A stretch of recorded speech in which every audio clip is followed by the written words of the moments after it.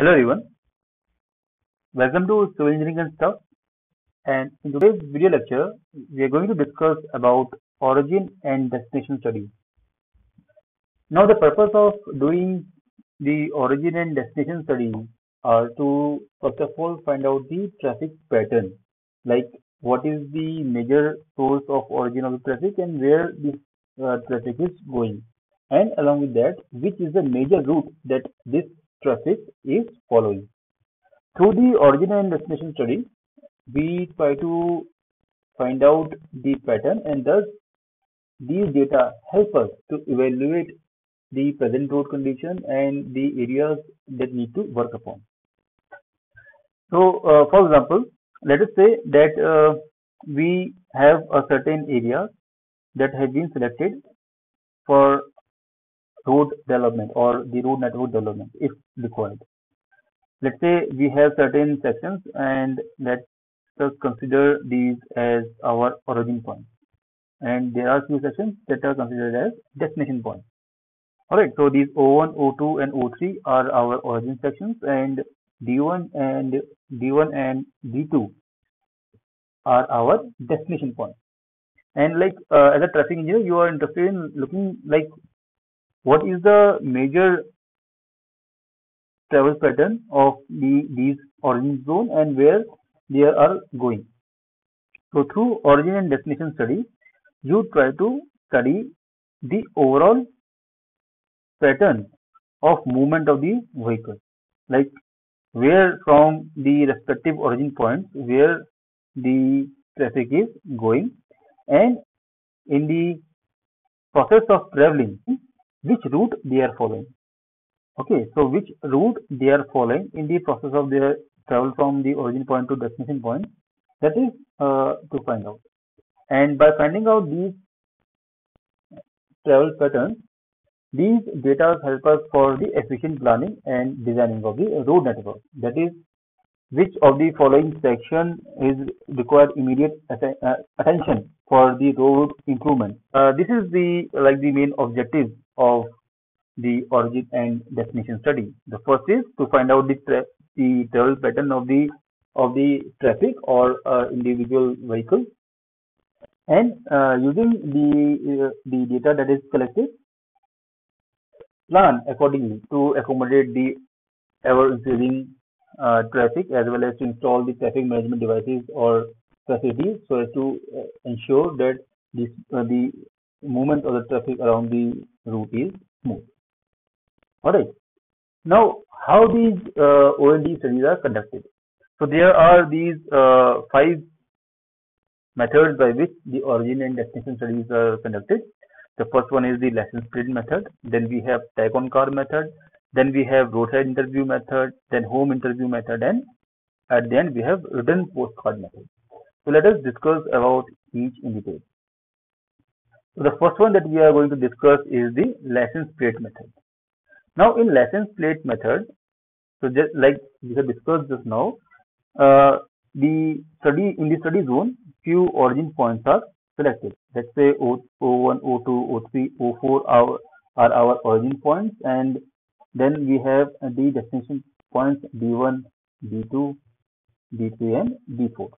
Let's say these are our destination points, and there are the number of routes that connect from the origin to destination.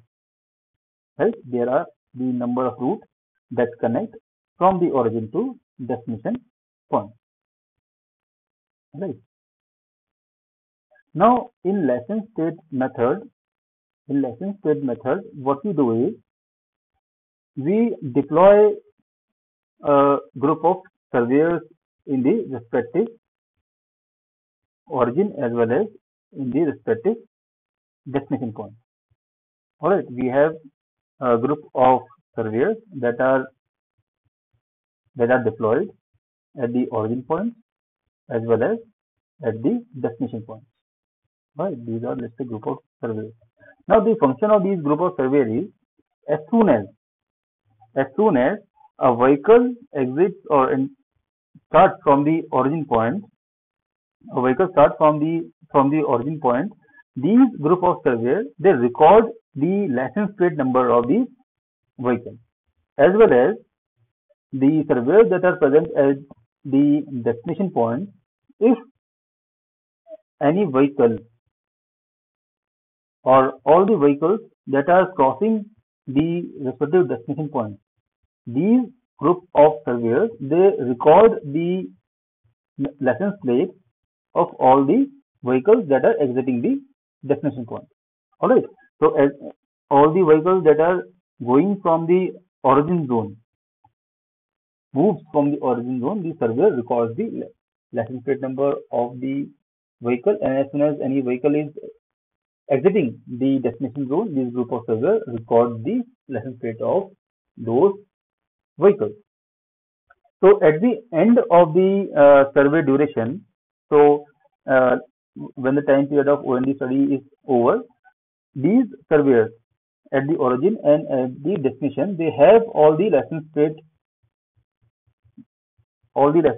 records with them, and then they match the similar license plate that are there in the origin and then that are there at the destination zone.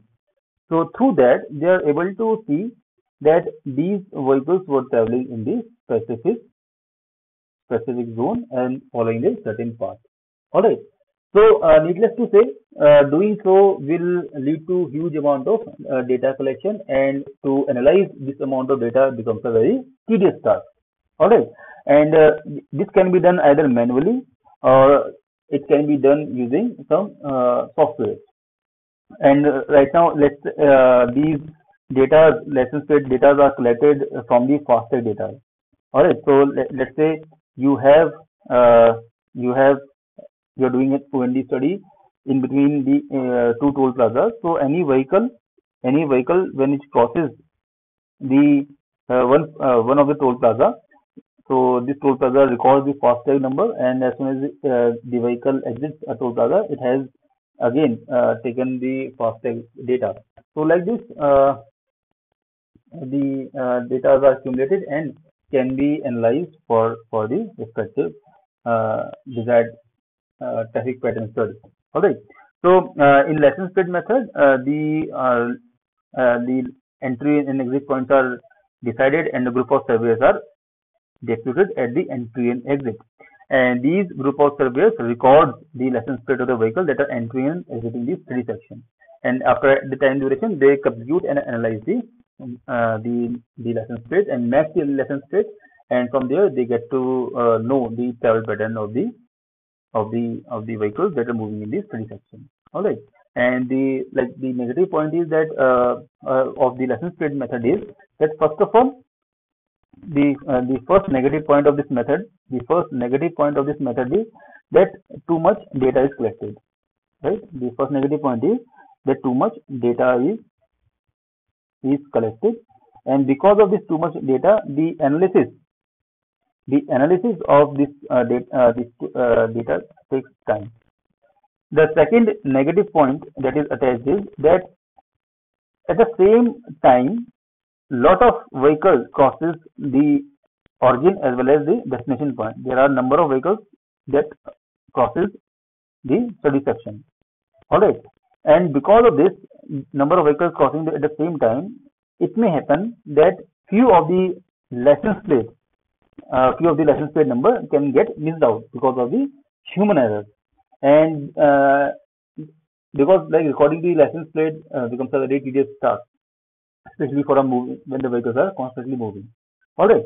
So this becomes a tedious task. So because of the human error, all the number plates may or may not be recorded. Alright. So this was your license plate number.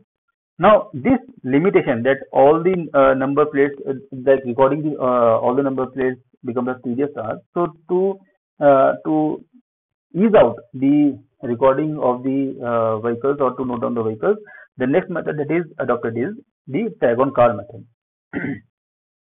The next method that is adopted is the tag on car method. Now in tag on car method, the method is similar to license plate method, but instead of recording the license plate, we put a tag on the car. Now this tag on the car can be of any form, right?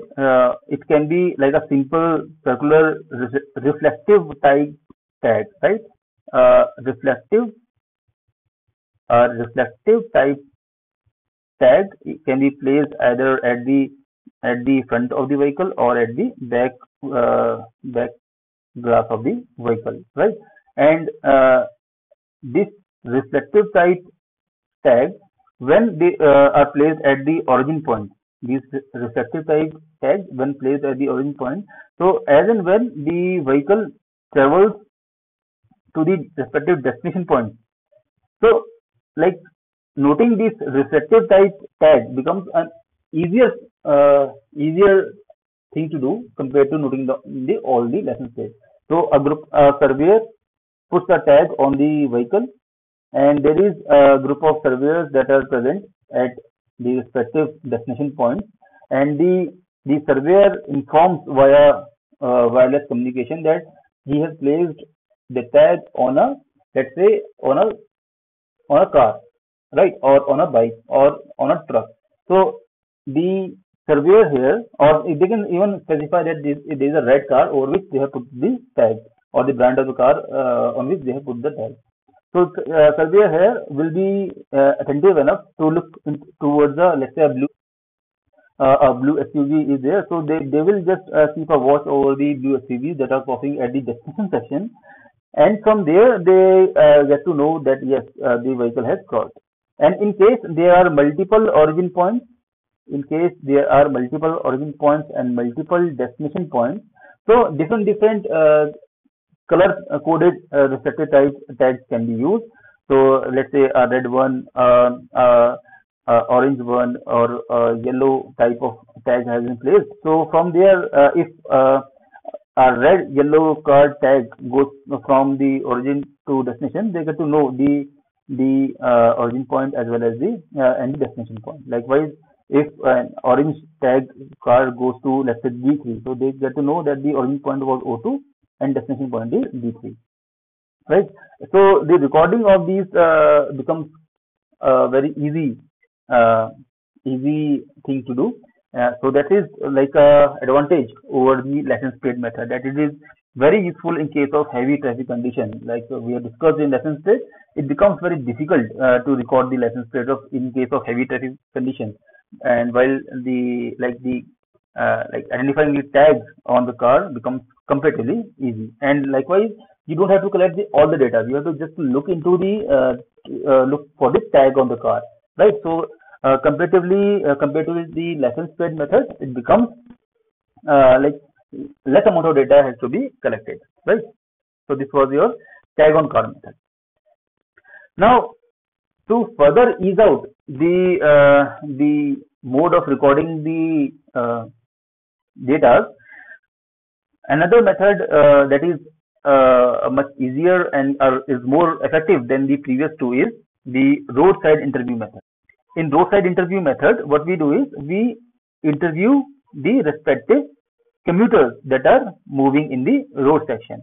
All right. So instead of just looking towards the specific vehicles, we simply ask the commuters that are going through the study section, and we have a fixed questionnaire that is prepared with the surveyor, and the surveyor asks the commuter that from where they are coming and to where they are going, at what time they usually come, what is the frequency, like do they come daily, or like it's a weekend thing or a weekday thing. So such kind of questions are asked, and likewise how comfortable their journey is, what is their congestion points that they have faced throughout the journey, and like this kind of well sorted out questionnaire is prepared, and through this the surveyors do the roadside interview, and from there they get to know the desired information, right? It's a much more easier way of getting collecting the data compared to the license plate and the tag on car method. All right. But then again, there is some drawback that is attached to the roadside interview method, and that drawback is that many a times the commuters may not be comfortable, or they do not have time to answer the questions by the that are put down by the surveyor, right? So suppose the surveys are done at the peak traffic hours, like the commuters are going towards their office, and at the same time, and at that time, if the surveyor says that please give me your time, and like we want to ask few questions, they'll say no, we have to, like we are getting late for the office, so they won't comply with this roadside interview method, right? It becomes they might get late to their whatever work they are going, right? So that's the negative that is attached to it, and the positive is it's effective as well as easy to record the data compared to both of the above method that we have discussed, that is license plate method and tag on card method. All right, so the vehicles are stopped at selected interview stations, and we have well prepared questionnaire prepared with us, and we ask these questions. Right, it's a short and required data is collected. So like very precise data are collected compared to the other two. And the negative it should be lack of cooperation. Not cooperation, it should be lack of cooperation from whom? From commuters. Alright, lack of cooperation from commuters. Why? They may be getting late to their office, or they may not be interested. Right? So like this, that is some negative that is attached to the roadside interview method. Alright. So to cover this negative of the that is attached to the roadside interview method, we move to the another type of method by which we can collect the data, and that method is home interview method. All right. So in the roadside interview, the commuter might be going towards there might be some urgency where the travelers are going. So instead of asking at that time where they are at hurry, why not do a home interview, right? Like we have discussed in the earlier part that there are certain zones that are taken into purview at in between which we are interested, right? There are certain zones where we are interested to carry out the study. All right. So so since the zones are identified, so the group of surveyors, what they do is they go to respective localities and houses of the people that are present in the localities, and directly ask them, right? They ask them like we are from the traffic department of the city, and we are looking into the problems that are being faced by your zone to reach to a certain point. So we want to do a certain questionnaire, and can you please answer these questions? And like this, they have a very well questionnaire prepared with them, and they ask the locals about that, right? And the questionnaire is mostly about their trip that they do, right? And by doing so, by just going to their houses, we can avoid the stopping the vehicles alongside of the road, right? And but then again, there is this lack of cooperation column that can be there. Not everyone is comfortable in answering. They may say that no, we don't want to answer that. Come afterwards, come after 2 days, come after 3 days. We are busy right now, and like that. Right. So the lack of cooperation is there. But if you imagine, the lack of cooperation will be somewhat lesser than what we would have faced in the roadside interview method. All right. So to like to overcome this, we have the another method that is the written postcard method, right? We have another method called as the written postcard method, and in this method, what we basically do is we prepare a prepaid business card, right? Prepaid means that all the traveler has to just put down in the letter box, and no charge has to be paid by him or her, right? So a prepaid business supply card is there, right, which contains the address to which address of where the card has to be posted, right? And in that postcard, basically all the questionnaires are written, right? So these questionnaires, again, we have the respective localities, right? We have the respective localities. So these postcards are sent to these localities, and there based upon their comfort, as in when the respective person is free, they can answer the questions that are given in the postcard. They can answer these questions, and from there, and then all they have to do is when they move, as and when they have time, they just post it into the letterbox, right? And it will reach to the address that has already been written into the postcard, right? So the advantage of this method is that it is extremely easy, right? It is very easy, and like people can answer the postcard with their own comfort, right? And negative is again lack of cooperation. Of course, not everyone will return back the postcard, right? So that is one thing that is a negative that is attached to it. But you can very well imagine that this lack of cooperation might be lesser than the other two counterparts that we have discussed, right? So this is another way of like performing the origin and destination study. All right. Now, once we have done through these methods that we have discussed in the just now, so after performing the OND study, after collecting all the data, these data are represented in certain way, right? There is certain way in which the data are represented. So the most famous is the desired line method. Then we have contour line method, and then we have the pie chart method, right? So let us discuss about these in detail. So the first one is the desired line method. So let's take the example that we had discussed in the start of the lecture.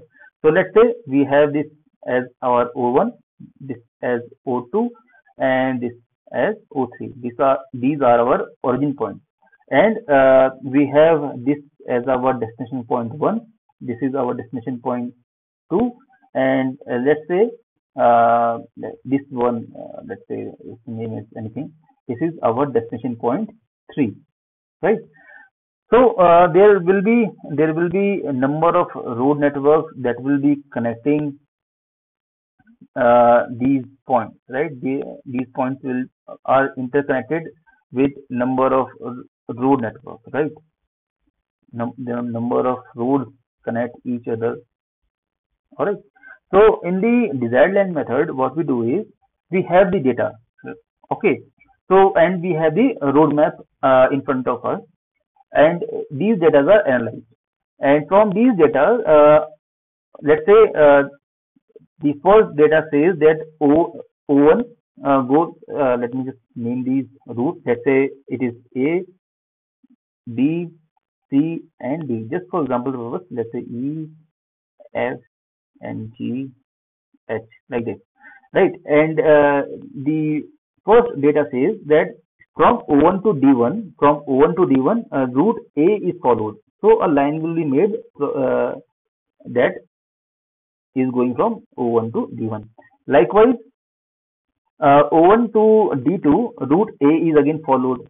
So again a line will be followed. Line will be made. And likewise, it says O2 to D2, route B is followed.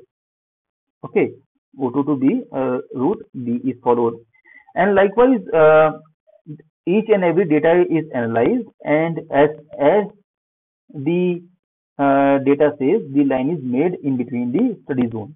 And as we keep on repeating, let's say again, if we see that O1 to D1, route A is followed, we'll again put a line. And then if the same is repeated, we'll again put the line. So you can see with each repetition, the line gets thicker and thicker, right? With each repetition, the line gets thicker and thicker. All right. So after the end of the analysis, the line that has the maximum thickness, as you can see here, the line that has maximum thickness out of all shows the most favored trip, like most favored route that is being followed by the commuter. All right, and from there they get to know like which route they are most preferring. All right. So in desired line method, what happens is, so straight line connecting the origin and destination points are there, and as the number of trips in both directions increases, the width of the desired line increases, right? And to this, it has to decide the actual desired line of the road user, right? So like this, you can we have the various origin points and we have various destination points, just like we have discussed now. And as the number of trips increases, the width increases, right? So as it increases, the number of bits increases. So through these, we can visually represent the data that we have observed from the OND study. Okay. The next is the contour line, right? The next is the contour line. Now contour lines, just like the same contour that we have studied in the survey, these are the lines that contain the equivalent amount of traffic volume that are moving in the study zone. Alright, so certain traffic volume is awarded, and from there the contours are drawn. So you can see here the red shows the maximum amount of route that is being followed by the vehicles, right? So like blue can represent a mid range, green can represent higher or the lower range, then yellow can represent a severe range, and red is the maximum, right? So this is just for representation. I'm just saying. So like this, we can see that this is the major zones in which the vehicles are traveling, right? And from there we are able to analyze the area where the focus has to be done. All right. And then we have a third method, one of the simplest method, that is the pie chart. And whatever data that we have collected, we divided into the percentage, and from there we get to represent that. Let's say if there is a route A, there is route A that connects O1 to D1, right? And so on Monday, in this route, 13% of the overall data that we have collected. Let's say O1 to D1, this is route A, this is route B, this is route C. So let's say this is data for A. So on Monday, 13% of the vehicles use route A. Tuesday, route A is used by 18% of the vehicle, and like that, right? Like that, for each route, the pie chart is represented. And similarly, the population that travels from where to where, like this, it can be represented, right? So these are three of the main ways in which the origin and destination data are represented. All right. So this was all about the origin and destination study. Thank you for watching. Right, thank you for watching the lecture, and I hope the lecture was useful to you. And if so, if the lecture was useful to you, make sure you like the video and subscribe to the channel for more videos like this. And whatever your views about the lecture was, do write your views in the comment section. All right. Thank you for watching. Have a nice day.